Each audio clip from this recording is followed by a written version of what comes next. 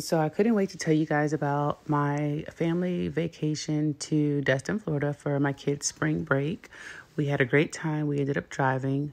We stayed at Grand Hyatt Hotel in Destin.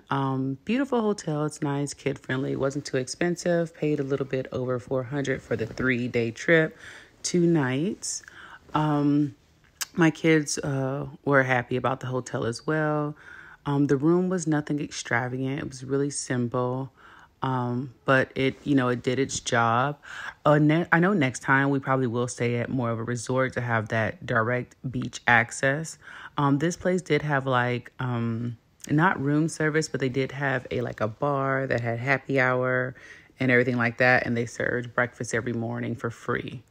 So the first thing we did was get dressed, get cute. As you can see, we wore our all black to head down to Harbor Walk.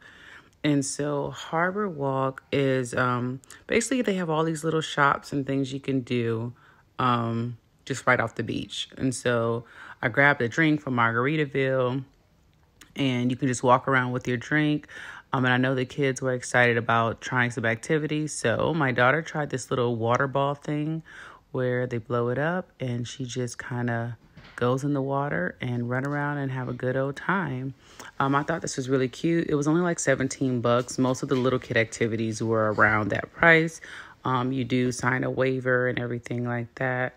And they had about maybe like 5 to 10 minutes 10 minutes in the ball. My son did zip lining. I did not post both videos, but you do one level of zip lining all the way across. And if you can see the higher wires, you do that going across as well. And that the zip lining was about like $40. My daughter wanted to try this little jump thing, and we've all seen this at different like malls and stuff like this. So she decided to do some shopping. She got this cute hat. When you press it, the ears go up and down. They have a lot of different places to shop. They have live music to kind of just enjoy the vibe and the feeling. My kids wanted to try some temporary tattoos. These averaged about like $40, which is ridiculous. My sons ended up messing up, so she gave us a discount. They do tell you it shows up 3 hours later. Same thing with my daughter, but my daughter's ended up not showing up. So I actually do not suggest purchasing the temporary tattoos. Go find a henna place or just somewhere else. So as you can see, the property is beautiful down here. I love the homes right over here off the beach. They are amazing. I'm pretty sure they have some Airbnb homes, although we didn't stay Airbnb, but it was just beautiful. My kids were in awe. I was in awe. We ended up grabbing some food at Crab Trap. A lot of the restaurants have playgrounds on the beach to accommodate the kids and while you're waiting on your tables. As you can see, the sunset was beautiful. We sat outside for a little bit while waiting on our table. It was crowded since it is spring break time. This was also something we did inside the Harbor Walk as well. Here's our food at the Crab Trap. Be prepared to pay over $100 if it's 3 or more people or 4 people. All our bills were over $100. This place had really good food though. We had to do a little shopping because the weather was a little janky, y'all. So we ended up stopping at Old Navy, and I had to stop at J. Crew to look at this sweater that I was thinking about getting. But we had to cover our arms because we knew we had boat rides coming up, and it was a little windy and cold in the morning.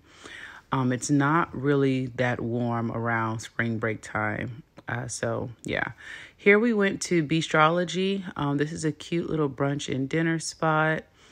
The wait time here was ridiculous. We waited for our food for a long time. We had reservations, but the wait time for the food was a very long time. They had these little cute drinks. All the drinks are virgin. They do not have any alcohol. They have a lot of coffees, and their breakfasts are shareable sizes. So I would suggest getting a shareable size. You get a lot. My kids did not eat all theirs. I didn't eat all mine. But like I said, it was a very, nice little spot, and it felt good out. So we still did enjoy it. It's just if you got somewhere to go and you have already appointments, you wouldn't want to sit here because it's going to take you all day to get your food. The food was good though. It was good. After that, we wanted to do a date on the beach, be prepared for the crowds for spring break, because it is like roped off in certain areas where you can't like disturb the condo area. So they kind of crowd people in certain areas. And so it was crowded, and the water, as you can see, was cold because my kids were not going for it. They were not. They were like, oh, this water is cold. They still had fun, though, just playing in the sand, being at the beach. They would get their feet wet a little bit this day. We probably stayed out there for about like a couple hours just to get some sun, not too much. Don't forget your sunscreen. You know, I'm big on the facial and body sunscreen. I got it for me and my kids. There's that tattoo that finally started to show up for my son. We decided to build my daughter as a mermaid. This was her request. It was so cute. This is like one of our things now we do all the time when we go to the beach. My son wanted to get buried. As you can see, my daughter buried him. But then it was time to get up. On this day, it wasn't too hot and it wasn't too cold. Just to kind of be in the sand. We still did pick up a tent from Walmart. As you can see that my son was in. And this was, a free activity. The only thing you do is probably pay for parking unless you get Ubered or anything like that. We headed back to the harbor walk. We stopped and got some little slushies before our boat tour. So this boat tour was just like a dolphin cruise and a sunset cruise. We went this route instead of renting the boat just because the place we wanted to go to was really more adultish. And I thought this would be more kid-friendly for them. As you can see, the sunset was beautiful. We did see some dolphins. They didn't like flip out of the water, of course, like at SeaWorld, but you got to see their fins and stuff kind of just playing in the water. I thought it was cool. This was totally free. So they let all the kids, that want to drive the boat, get a feel for it. I thought this was really, really nice.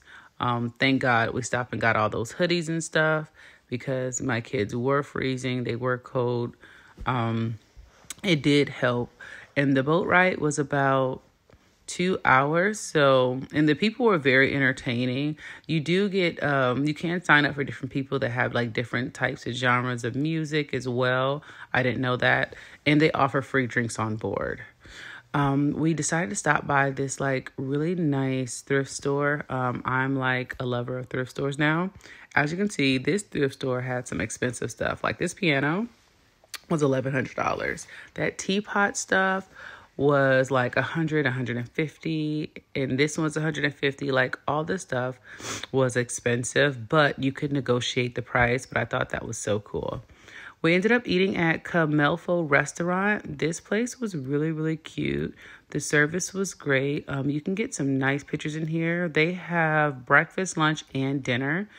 We went here for their lunch menu. I really wanted to try some of their dinner menu items, but they were not serving it due to, of course, it being lunch. But it's a really cute place. The bathrooms are really nice and cute. They're single stall. We really love this. Later on that evening, we ate dinner at this Fuddpuckers, I believe the name is. Now, this food was really good.